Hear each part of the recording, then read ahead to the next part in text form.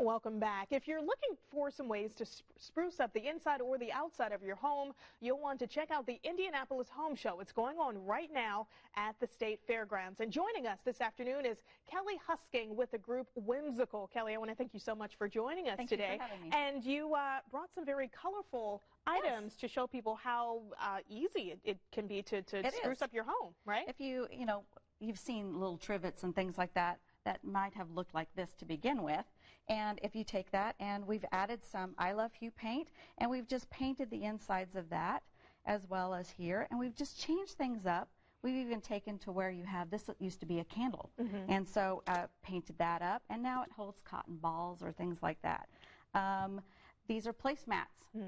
And I have used where I take a piece of chalk and I'll draw my design. If you look here, it was and that's just the original. Plain, yes. Yeah. And so then I've just drawn a design on there, and then I've taken and painted that up.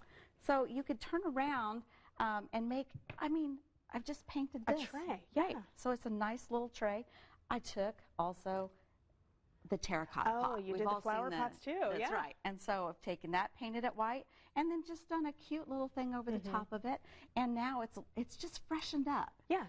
And then it doesn't take that much time to do something like this, just to add a little color to your home. Exactly. Yeah. It changes things drastically. I've even done where you might have had a book or something that came in to where it was, it's cute, but would you want to have it displayed? Now we've painted it up, we've added some stamps to it, put some little raffia design on there, and now we have a cute little book that you can display and leave out, and now your home has changed. So you can go as bold with something like this, or you can just keep it a little more subtle, keep in the black and whites. I just took from here, and here's what it looked like. So it's just kind of warm. Before and after. Right. Yeah. And so then by painting that up, now, I just used the same design that they had here and just highlighted those things. And now it makes it just a nice, easy, something to spruce your home up. Yeah. So you've been doing stuff like this for more than 20 years. Yes. Right? So what other kinds of projects are you working on? My main focus is furniture. That's what I love to do. That's what I'm very passionate about. And that's why I ended up creating I Love You paints as well, because it's just in me. I love to do that I do custom as well as whatever creativity just flows from me on a piece of furniture. Yeah, and talk about this really quickly, because you said this is your paint. Yes. That you designed. Talk about that really quickly. It is a chalk-infused paint, and we have lots of, I love color. So with it being I Love You, it's all about the hue and the colors that come forth in nature as well as inspiring.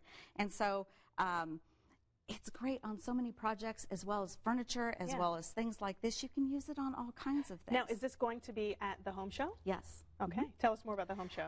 Love the home show. We're over by the stage, and I'll even be doing a presentation today where I'll be painting a piece of furniture and going ahead and upholstering that as well. So that presentation will be at 4 o'clock, and our booth is right next to the stage, and it's called the Artisan Markets. All right. Thank you so much, Kelly. Yes, thank you. And don't forget to join Kelly. The Indianapolis Home Show is going on now through Sunday, and we have information on ticket prices and show times on our website, WTHR.com/home show.